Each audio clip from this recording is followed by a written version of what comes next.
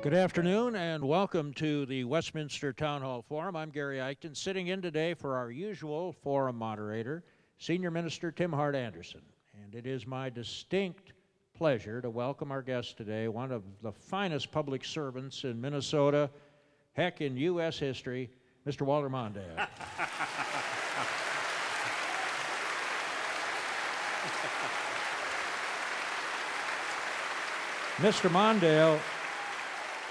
Mr. Mondale has one of the most impressive resumes you could imagine. U.S. Senator, U.S. Ambassador, State Attorney General, Vice President of the United States, and he was also the Democratic Party's nominee for president back in 1984, and that is what brings us to the forum today.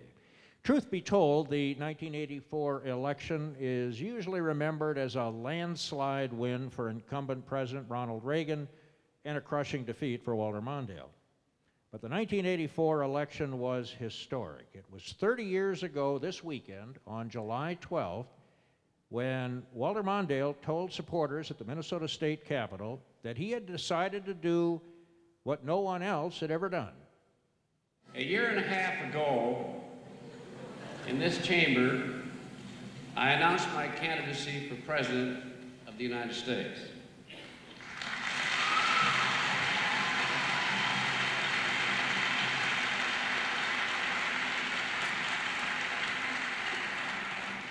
One week from today, I expect to be nominated for President of the United States.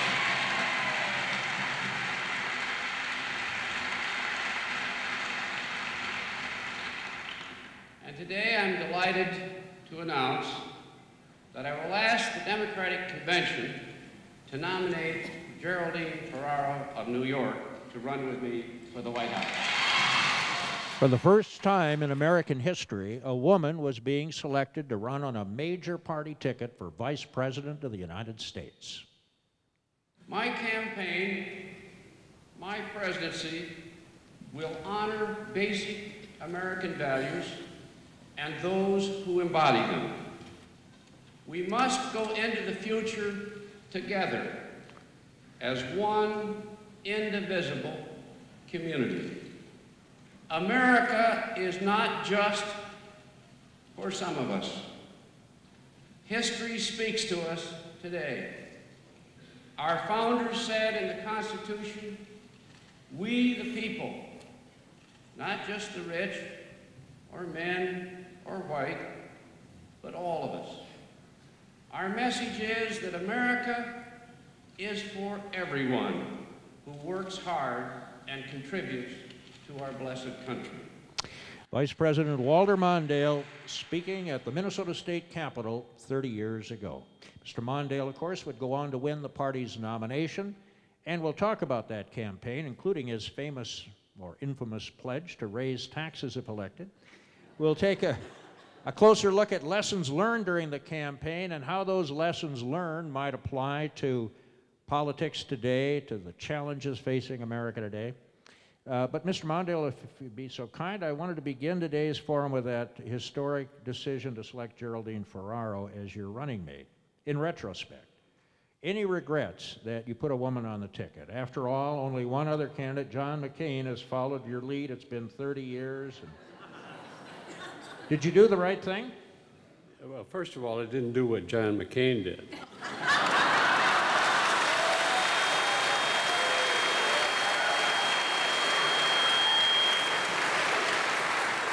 I've got a lot of problems by a record, but that's not one of them. Yes, I feel I did the right thing, and I think that the history will sustain me in that decision.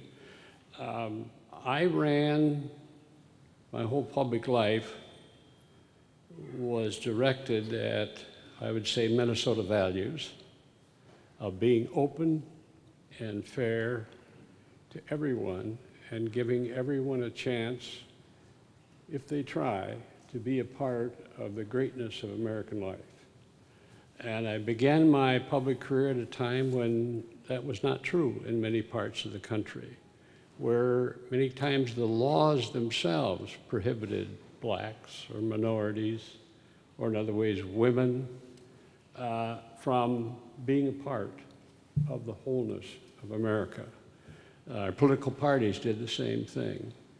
And I wanted to change that. That was, I'd say, at the center of my public career. And when I got a chance, I tried to open doors for women as well, to end the break the glass ceiling, to make it possible for young women to dream of being a part of all aspects of American life. And I believe that Ferraro's selection helped interest women into the potential of that life. Amy Klobuchar, our gifted United States Senator from Minnesota, the first woman United States Senator from Minnesota, the most popular senator from Minnesota. Old Humphrey's turning in his grave. Well, she says that when this occurred, she started thinking about, well, what could I do myself in public life? And I've heard that from so many people. I heard it from a minister here a few years ago, said it made a big difference. And all across the country, in public life, in legislatures, in city halls, in state capitals, and Congress, you see more and more women being selected for high positions. And so I think it's been a big change. And it's not just about gender, although that is very much a part of it. It is about the idea that's found in our Constitution of having a country that's really fair and open. And I didn't do it alone. A lot of people were with me. But if you ask me what I'm proudest about in my public career, I would say I think we opened a lot of doors. And I think a lot of people are walking through them, and we're a lot better off as a country than we would have been if we kept them locked. Why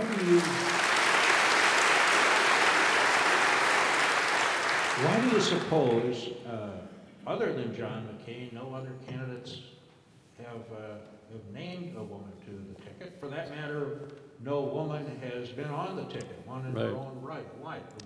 Why is it? Well, maybe we can correct that next time. You know, it's been, we've all lived part of, we know what it is. It's a kind of a cultural resistance, a hangover from past habits, a kind of a reluctance to take a chance, even though around the world, in Israel and England and so on, we've seen many examples of top offices being held by strong women executives that have made a difference. I would say that here around the country you can hear things changing. And I believe that this will change maybe soon, and we will finally have a woman President of the United States. Let me make one other point. This argument is not about having a woman or a man or a black. It's about eliminating discrimination so that you can finally look at the talents of people. 40 years ago, if we were meeting here 15 years ago, you could have asked the same question about whether a black could be president. We've never had one, don't want one, or something like that. Well, we have one, and I personally think he's a superb president. And we broke a ceiling there, and I think we just should keep on looking for talent and giving talent a chance in America. We're the only country that can do this. We've done, I'd say we get a C mark, C plus, something like that. And one of the ways of gaining influence in this world is to let them see us be a real open society. I wanted to move along here and talk about another aspect of the campaign, that 84 campaign that's gotten a fair amount of attention. You set a standard, I think it's fair to say, for others when it came to giving women a fair shake in politics. You also set a standard, I think it's fair to say, for telling voters what they may not want to have heard. Here is a clip from your speech at the 1984 Democratic National Convention when you were accepting the party's nomination for president. Whoever is inaugurated in January, the American people will have to pay Mr. Reagan's bills. The budget will be squeezed. Taxes will go up.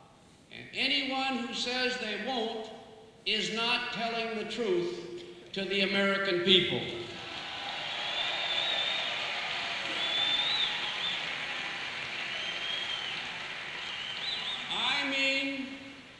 I mean business. By the end of my first term, I will reduce the Reagan budget deficit by 2/3. Let's tell the truth. That must be done. It must be done. Mr. Reagan will raise taxes, and so will I. He won't tell you. I just did. Walter Mondale, 30 years ago on July 19th, 1984, accepting the Democratic Party's nomination for president. Mr. Mondale, is there such a thing as being too honest in politics? You know, I've been thinking about that. One thing that I've noticed is that whatever the wisdom of my choice, no politician has repeated it again. You know, I thought and think that politics is weakened when you don't have the courage to discuss the real issues.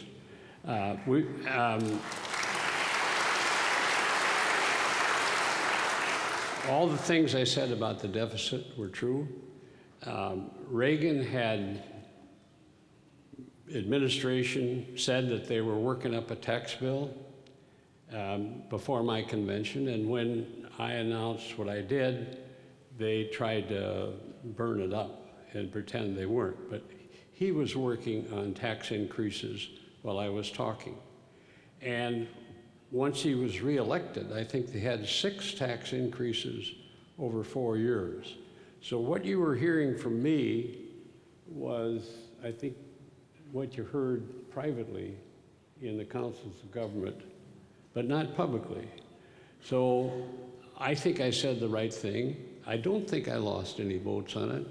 I think people more or less agreed with that, but I wasn't allowed to put it into practice. And I noticed this, that the successful public leaders who talk about tax increases now tend to talk about raising them on the highest income levels. That's what Obama did. That's what our governor did. So they place it in the context of reforming the tax code to make it fair. And so those who are best able to pay some more. So if a politician was asking me what to do now, I'd tell them to think about that. Did spawn one of the great lines, though, maybe the greatest single political line ever. You write in your book, The Good Fight, talking about his campaign contest with Ronald Reagan. He was selling Morning in America. I was selling a root canal. But you stood up for what you consider to be your core values. Look, if I can just take a minute here. I wouldn't have gone into politics if I didn't believe in some pretty fundamental things. And for me, I thought openness, we've discussed this now, the idea that America should be an open society, non-discriminatory and helpful to people across the board. I really believed in that. I believe in it now.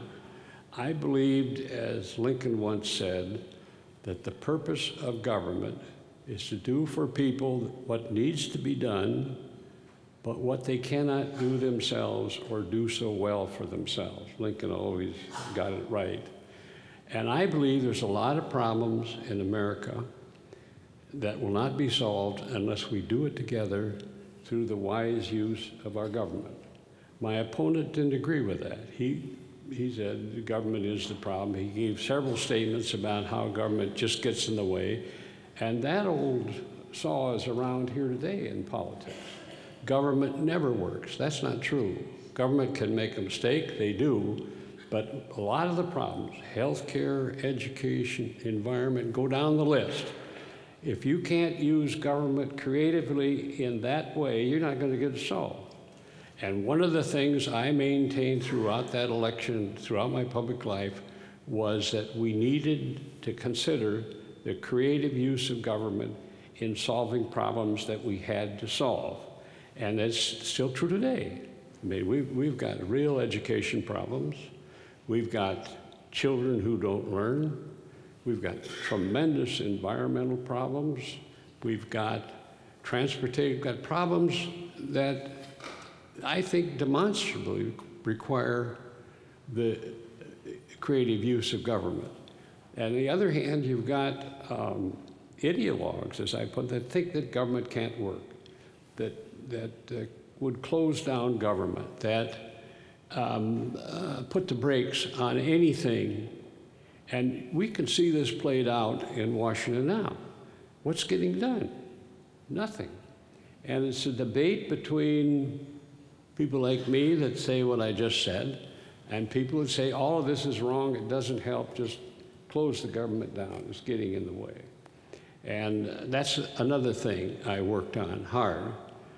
A final thing, and I'll stop with this speechette, but I wanted to see America become a force for peace, to resolve differences if we could, especially the dangers of nuclear warfare, which is the most dangerous thing in the world, even today, and to try to use the enormous moral force of America to try to bring about a reduction in war and bring about more peaceful opportunities. My opponent then had opposed every arms control agreement reached by every president of either political party for 40 years. He did not believe in nuclear arms control. He believed in Star Wars, a Hollywood idea where each side would fire their nuclear weapons at each other and no one would get hurt. Because these things would shoot them down and like a 4th of July party or something. I opposed that and made a big issue out of it and tried to push America back again where it was a central force in trying to get these things under control before they blew us all up. I say this because I think politics means something. I think what you're for does matter. And I think these great issues are not just farcical. They're real and compelling. And I try to be a positive part of that debate. Certainly one of the most vexing moral dilemmas I suspect leaders are facing right now is what to do with all those children on the border. Do you ship them back from where they came? Presumably they left because it was so horrible where they were that they were willing to, or their parents were willing to let them try to endure that trip. But what do you do with those kids? We don't have an adequate or even a strong immigration law. We need to have a comprehensive American immigration law that spells out and defines how these problems are solved. Who can come into America, on what basis, what kind of rights they have, what they can do in terms of trying to develop citizenship, and what we do about people who cross the border illegally. Every nation has to have protections at the border. We have anarchy, and we have states pursuing different policies. We have, again, a paralyzed Congress that can't seem to get anywhere on this issue. One of the big questions on the other side, if you've noticed the last couple of years, has been immigration reform. And one of the poor guys that talked about it was defeated here, Cantor. So I think that we need to push hard again for immigration laws that help answer the kind of questions that you ask. These children are from Honduras, and I forget where else. Honduras, Guatemala. Yeah, Central America there. And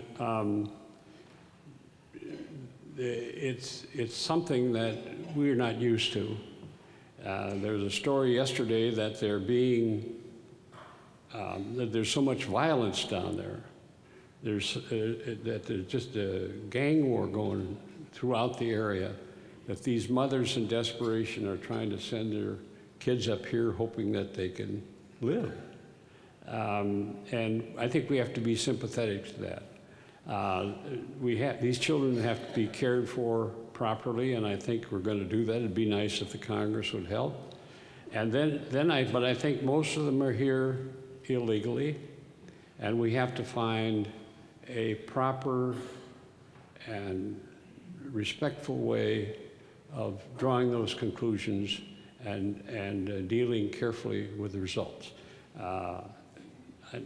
Nobody wants these children to suffer anymore.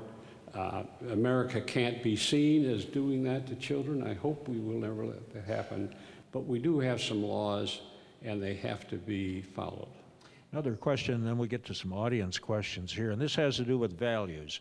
How do you reconcile competing core values? This comes up with the Democrats, I think, a lot when you talk about good jobs.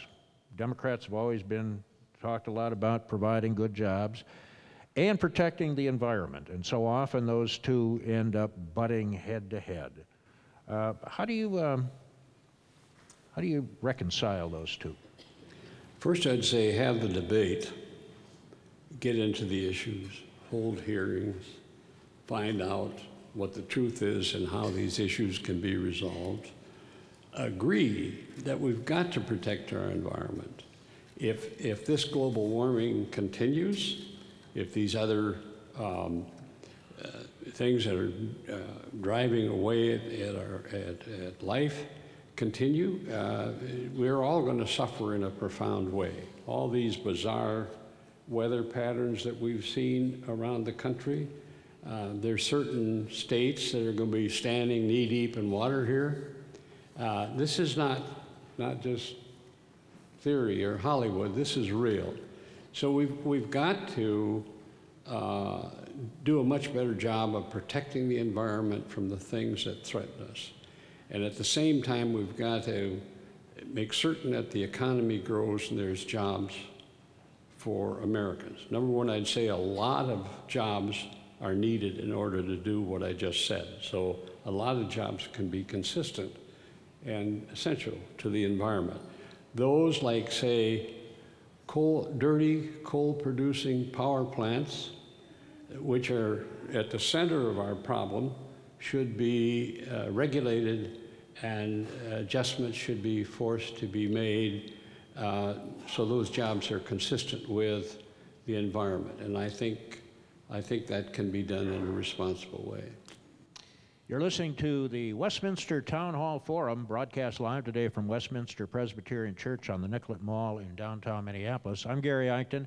Our guest today is former Vice President and former presidential nominee, Walter Mondale. Time now for some audience questions. Those of you here at Westminster, just jot down your question, and ushers will pick up the cards. We'll get to as many as we can. Those of you listening on the radio or the web, use Twitter or Facebook. On Twitter, it's Westminster THF. On Facebook, go to Westminster Town Hall Forum. Reminder to join us here at Westminster in September. On Tuesday evening, September 23rd at 7 p.m., Tim Hart Anderson will be back to moderate a forum with philosopher and neuroscientist Sam Harris, who will be talking about waking up, finding spirituality without religion. Information on the entire forum season will be available next month at westminsterforum.org. Mr. Mondale, while we're waiting for the cards to come forth, greatest challenges facing America today. Can I introduce a few people in here? Sure. Arnie Carlson's here somewhere. Former Minnesota Governor Arnie Carlson. Yeah.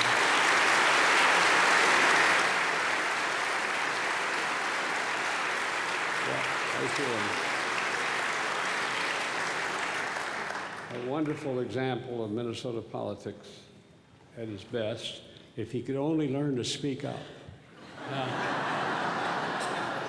Associate Justice David Littlehog, a great justice of the Minnesota, is with us.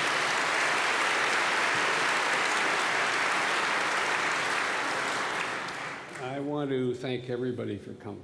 I thought today would be a day to be alone.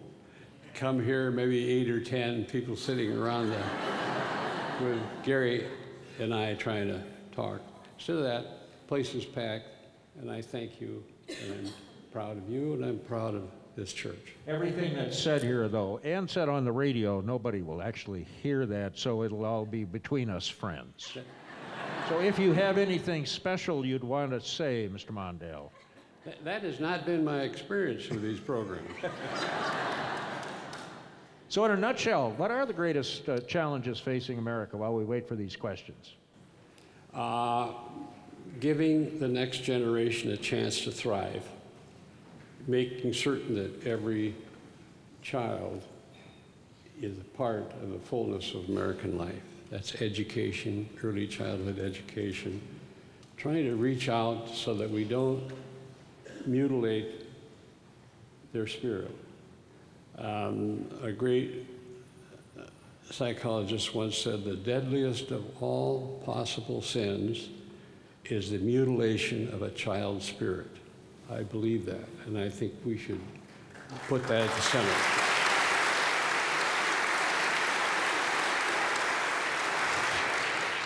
I've talked about the environment, but I think that we really better get serious about that, a lot more serious than we are.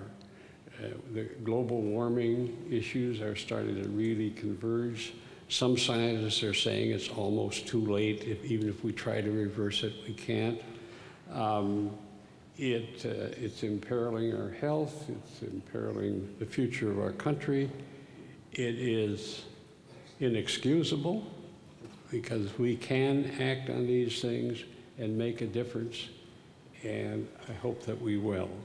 Finally, America's role as a force for peace in the world. I think we're trying. The world continues to be troubled, but I hope that we will continue to put American moral authority behind peace, trying to give peace a chance. Every day we get another suggestion for another war that will help us. And, you know, occasionally, and I'm not a pacifist, occasionally these efforts are necessary because there are some really bad people on the globe. But to the extent we can, the United States should be seen as trying to tilt the deal toward peace, to try to be a force that offers our future to the next generation. When you think of how many wars we've been through and how much those wars have cost and how much they've crimped the future of Americans, there's a warning there. It seems we've got these wars are easy to get into. But they're very hard to get out of. And we shoot up our kids, and for what? Sometimes you can explain it, but I think we ought to be cautious about how we use American power. I think we should get good minds in. I mean, did we know what we were doing when we got into Vietnam? Did we know what we were doing when we got into Iraq? I mean, we need to start thinking about these things before we get into the war. And finally, I would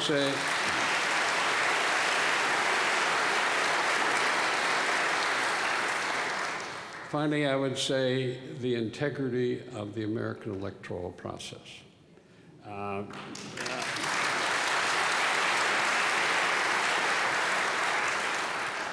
The right to vote should be clear and protected.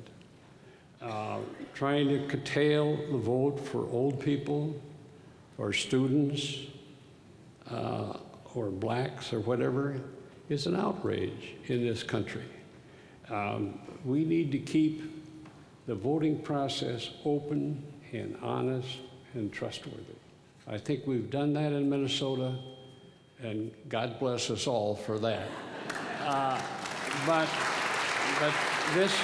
this continues to be a big issue around the country, and that can really hurt us. The final thing I'll throw in, and I'll keep quiet, money.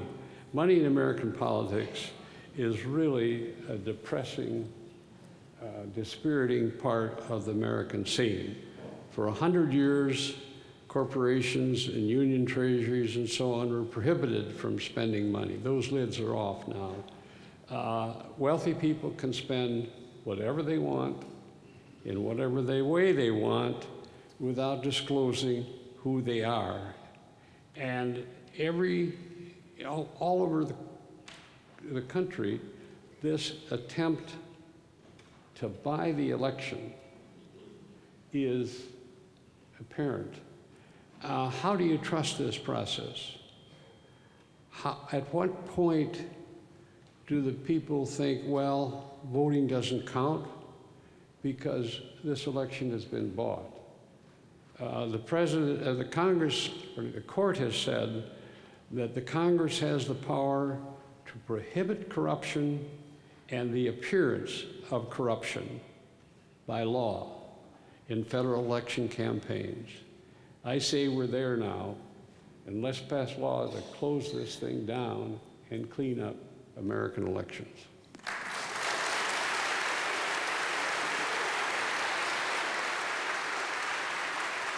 Former Vice President Walter Mondale at the Westminster Town Hall Forum. Along those lines, Mr. Mondale, audience question, what do you say to young people discouraged by political gridlock and the power of money? How do you keep them interested, get them interested? Well, I would say something like I just said, and I like repeating what I said, and ask them to help us clean it up, to get involved in politics and help us change it. Because this is a threat to them. This is their future more than mine that's being jeopardized, and help make that difference. Let's see here. This is under the category, I suppose, of what goes around comes around. A former intern of yours said, you used to ask me this every day when I interned and sat in the back seat, and so I will ask you, Mr. Mondale, what are you reading today? Well, I read an interesting history by Peter Baker of the last years of the Bush administration. I'm starting to read more about religion and politics. I read a book called The Redeemer about Jimmy Carter and the evangelical issues that he faced. You know, he got elected partly in '76 because the Southern evangelicals supported him.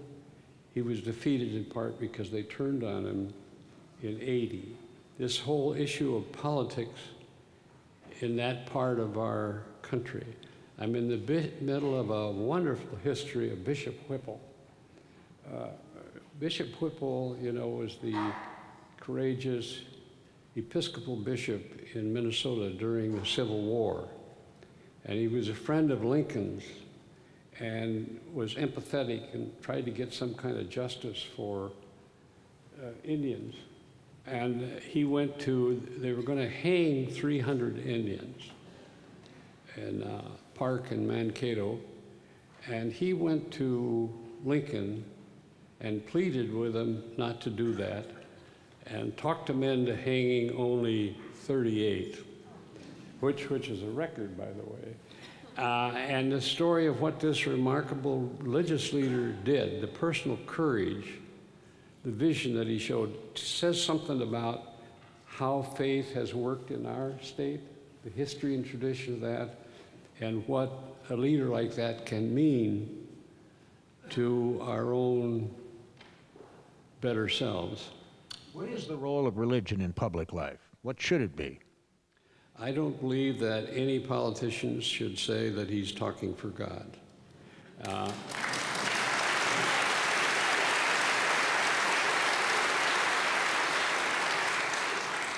But I think we all have hopefully our own faith. We have our own values, and our role in politics should be governed by the great questions, by the great principles that our faith teaches us. I've been a member of this Westminster Church for many, many years. Joan and I love this church. But you've never heard me claim that God told me to do something. But there's a lot of civic discussion and serious talk about great issues in this church. Tim Hart Anderson is a wonderful example of that.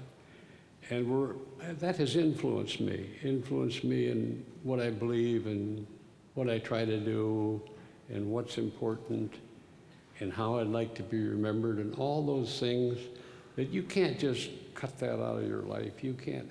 It's part of who you are, and it helps inform your position on public questions. And we need a lot of that. Audience member wants to know, do you see any long-term solutions for the Israeli-Palestinian conflict? Of course, you worked so hard on the historic Israeli-Egyptian peace agreement back in the 70s. Now the Israelis and Palestinians are exchanging rocket fire again. You know, it's today, if you read the papers, saw the pictures, it's utterly tragic what's going on. But it's very hard to figure out what to do about it. The Hamas, apparently from Gaza and elsewhere, have gotten possession of missiles, which they've been firing at Israel for several days, directed at innocent people. And the Israelis are responding, and the escalation of the war is clearly apparent. And the role of Egypt, which in the past had helped settle these disputes in the past, Egypt is apparently remaining neutral, not doing anything. We're trying. The UN is trying, but at this point, it's grim. And what does anybody get out of that? I mean, when it's over, the Hamas and Israel will be there. I pray that somehow this can be settled. My old pal, Jimmy Carter, who doesn't get a lot of credit for it, has tried for years to get people to talk together and to resolve it. If it hadn't been for him, we wouldn't have Camp David and the Egyptian-Israeli peace treaty. So as we look at what might be needed, maybe we could remember what Jimmy Carter has tried to do. It's been about a year now, almost exactly, since the Snowden revelations came to light. Audience member wants to know if you would please speak to the issue of open government. Yeah. Well, that's one of the big things I've fought for my whole public career. I was almost the last living member of the church committee.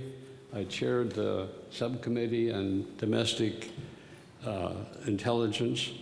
We shaped, I thought, a good answer, set up the Foreign Intelligence Court, required that where you wanted to investigate the activities of a private citizen, you had to get a warrant to do so from this private court.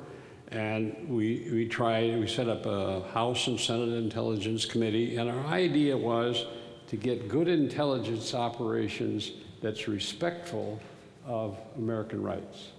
That if you cross that line, if the Fourth Amendment doesn't mean anything anymore, if you do just what you want to privately with American power, private rights are going to be interfered with. The discussion that we need in America will be chilled, and innocent people could well be hurt, as they have in the past. We've been going through this last cycle of about 6 years when we discovered that our government, contrary to the law, had started what they call bulk multidata investigations, by which they look at almost everything you send out on the internet and every phone call you make. Maybe not all of you, but most of you. No warrants, they tell us that they have minimization proceedings, so none of this gets around, but I don't really trust that. And now millions of conversations from millions of Americans without any control whatsoever is ending up in private files of investigators, most of whom have done nothing wrong, most of whom don't deserve this at all, most of whom, if you read the Fourth Amendment, which should govern these things, should not be touched at all. That's what the Fourth Amendment says. But that's happening now. Bob Stein and I from the law school just wrote an article that came out in the Minnesota Law Review a couple of weeks ago, calling for a restoration of those accountability rules. You know, right now, the idea over there seems to be do whatever you can do. And there's a scandal almost every day in Germany where we're investigating one of our best friends, tapping her phone, and according to the stories last couple of days, spies investigating our best friend. And if you think that's good for our relations, so we got to get some sensible, we need to go after these bad people, I don't know, but we need some sensible restraints. It's not just what you can do, it should be what you should do. And where that line is drawn, we've become really superb at technology, but our judgment seems to have shrunk in the process.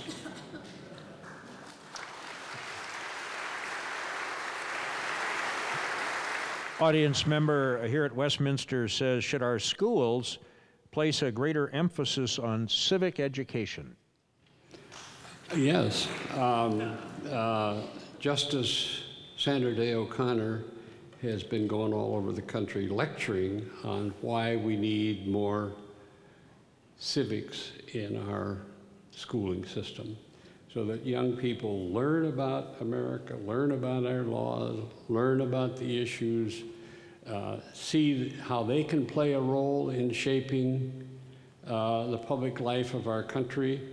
One of the things that worries me is all this testing that's going on seems to crimp the teaching of history, of government, and of the arts.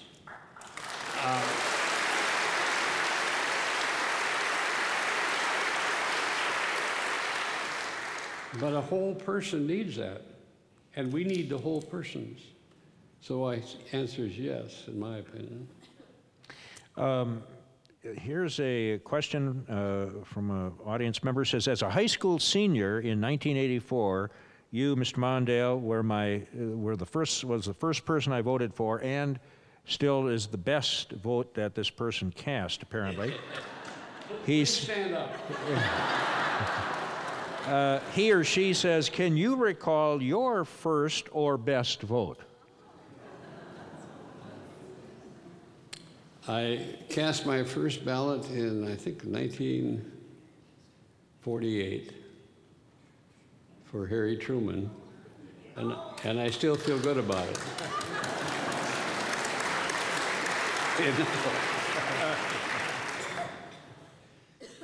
Let's see. I wanted to ask you about something you wrote in The Good Fight about investing in people, core of your political philosophy. You say when you look at people as liabilities and all you see when you see a person as an item on the expense side of the ledger, you don't do much, but if you look at people and just imagine the hope that's there, if they get a chance, if they feel good about themselves, well, you can feel hopeful, not just about them, but about the country.